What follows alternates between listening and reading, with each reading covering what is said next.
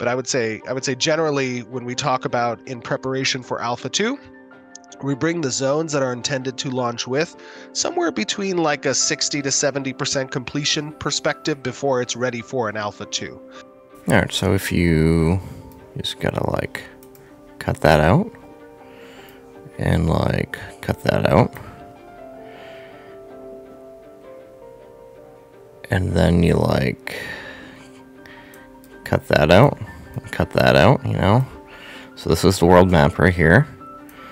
And I'd say, yeah, we got about like 60%. Yep, I can see it. Alpha 2 is right around the corner, so today we are diving into the map and breaking down everything that we can expect to find when we go into the world of Verra for the first time on October 25th, 2024. Starting right in the beginning, the ruins of Ayla. This area was just shown to us this past month in what is said to be the starting area in Alpha 2, and one that is pretty obviously meant to be the Kalar human zone. If you look at the original old map, they showed the Divine Gateway locations. And on this map, you see that Divine Gateway right in the middle of the Riverland, where the Ruins of Ayla is said to be. The Ruins of Ayla was a capital city of the Aylan Empire, and going off the old map, you see two paths, one further into the Riverland and one heading into the Sandsquall Desert, presumably showing the Kalar making their home while the Valoon make their way into the more natural habitat of the desert. Steven later confirmed in Vladis's 1v1 podcast that this is going to be used as a way to kind of separate players going in different directions and leveling up different nodes so not everybody's in the same area. Some people may be more invested in that Valoon storyline and others may be more invested in that Kalar storyline, sending them on their separate paths. But for now, in Alpha 2, it seems to be just the Kalar for start. Steven did say that the Valoon area is still a work in progress and unknown if we'll really see that in the beginning or not. The Ruins of Ayla is a massive starting area just from what we have seen, and we are in Alpha 2. Things are just going to continue to improve, and it has everything you can expect in the starting area, from low-level goblins, shady NPCs shining your medallions, and jumping puzzles that every noob can fail on. Sorry, Margaret. And up, and we're...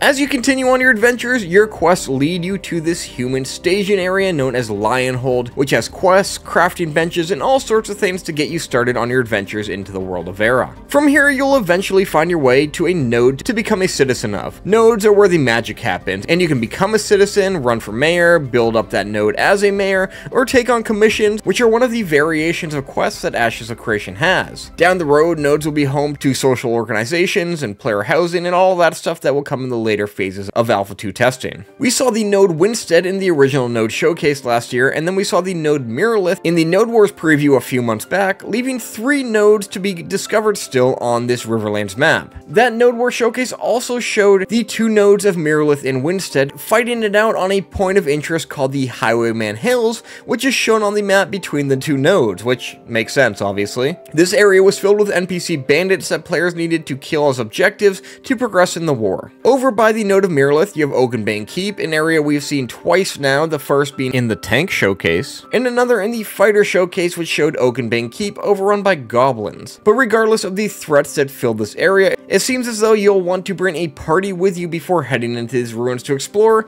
as it may be a challenging fight. Just north of the Ruins of Ayla, we have the Citadel of Steelbloom point of interest, which we saw in the Firebrand showcase. This ancient citadel had a small dungeon event inside it that eventually ends to taking a dragon egg, pissing off the dragon, and fighting the world boss to get some awesome loot. So like, just don't go here alone, or if you're playing solo, maybe with a guild or a big raid or something, don't just wander in there because you'll die. North of the Citadel, we have Grave Peak, an area that we haven't seen in 2 years, and was last showcased back in the first Cleric preview, where Steven and crew headed up into this area to kill some undead zombies and show off the constellation system. To the east, we have the only dungeon on the map, being the Wreckage of Carfin. This area was featured in our story arc showcase almost 2 years ago, showing off the ruins of the once major mage university in Verra, where students would go to learn about magic. During the fall of Verra, some gross blood magic stuff happened here where one mage tried to save the world, and from that you can see the results of it.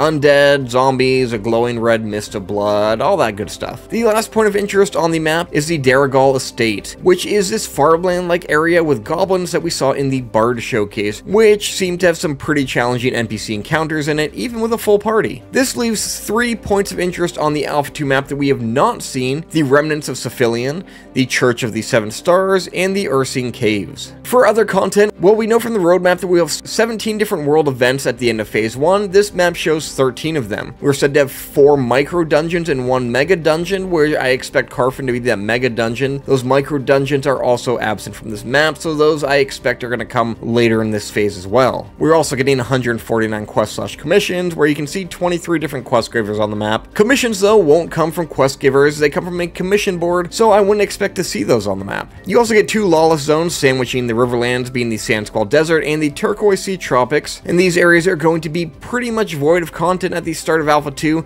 and just be areas for players to farm high-level resources and freely kill each other while they escort some caravans to their destination point. And the desert will eventually have the Scorpy, the Scorpion world boss as well. Obviously though, while this map is shaping up pretty nice, I think it's safe to say that Steven's 60 to 70% completion of a zone to be Alpha 2 ready is no longer the case here. At least they're not showing us 60 to 70%, maybe they meant that internally. It does seem based off this map that the majority of the Alpha 2 content is happening in this one condensed area, where the rest of the map is still pretty void. You also have these 2 biomes that are completely empty to start with, the desert and tropics, so obviously not 60 to 70% complete. While in a way this is kind of disappointing, and it goes back to that whole Intrepid needs to do a better job at setting expectations for Alpha 2 testers and viewers, I do think it'll be pretty cool to see the map evolve and grow over time as Alpha 2 progresses into the next year.